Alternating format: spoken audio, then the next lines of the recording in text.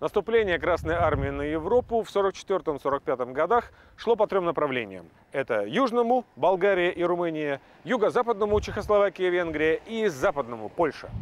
Самые жесточайшие бои развернулись за освобождение именно Польши, которую немцы рассматривали как последний бастион перед Германией. В тех важнейших для освобождения Европы боях героически себя проявил и дмитровчанин Герасим Королев.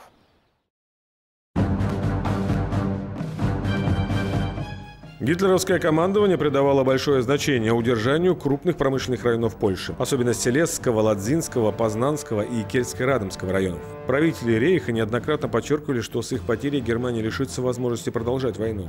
Кроме того, через Польшу проходил кратчайший путь к центру фашистской Германии, а Вислу гитлеровцы рассматривали как последний, наиболее выгодный естественный рубеж для организации обороны. Все это заставляло командование вермахта проводить мероприятия по подготовке войск к отражению наступления советской армии в Польше.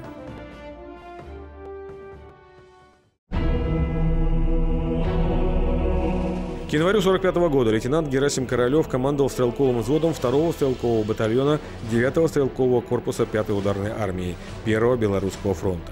Его подразделению приходилось преодолевать мощную оборонительную систему, созданную немцами в Польше. К началу 1945 года гитлеровцы подготовили 7 оборонительных рубежей, эшелонированных на глубину 300-500 километров. Никогда еще в ходе Второй мировой войны немецко-фашистское командование не создавало столь глубокой, насыщенной инженерными сооружениями обороны.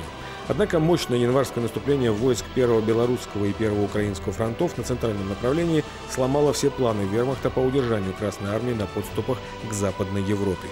В начале февраля полным успехом завершилась Вислоодерская стратегическая наступательная операция, одна из крупнейших наступательных операций Великой Отечественной. Она была развернута в полосе до 500 километров и продолжалась 23 дня. Средний темп продвижения советских войск составлял 25 километров в сутки, а танковых и механизированных соединений до 35 километров.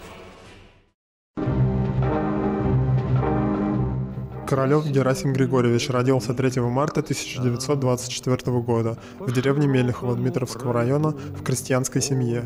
После окончания 7 классов школы работал учеником слесаря. В августе 1942 года Королев был призван на службу в рабоче-крестьянскую Красную армию. С марта 1943 года на фронтах Великой Отечественной войны. В 1944 году Королев окончил курс младших лейтенантов, отличился во время освобождения Польши. За освобождение Польши Советский Союз заплатил очень большую цену – более 600 тысячами жизней советских солдат и офицеров. Жертвы могли бы быть и меньшими, если бы СССР объединил свои усилия с польским национально-освободительным движением. Незадолго до входа в Польшу советских войск в 1944 году в Польше вспыхнуло национальное восстание против немцев. Целью восстания было освобождение от немцев и создание независимого польского государства еще до прихода советских войск. Однако сталинское руководство не пожелало, чтобы Польша была освобождена самими поляками, а также побоялось того, что в результате восстания будет создано сильное буржуазное польское государство, ничем не обязанное СССР. Поэтому после начала восстания советская армия остановилась и дала возможность немцам зверски подавить восстание, дотла разрушив Варшаву и другие города. Только после этого СССР возобновил наступление на немецкую армию.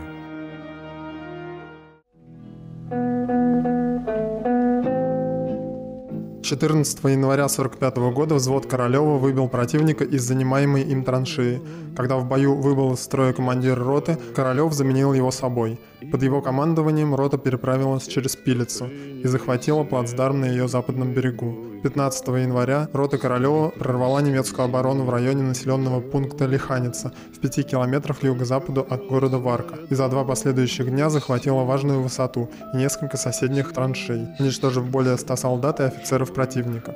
8 февраля 1945 года Королев погиб в бою. Похоронен в населенном пункте Гросс-Нойендорф округа Франкфурт на Одере. За мужество и героизм, проявленные в наступательных боях и при форсировании реки Пилица, лейтенант Герасим Королев посмертно был удостоен звания Героя Советского Союза. Свет помнит их в лицо.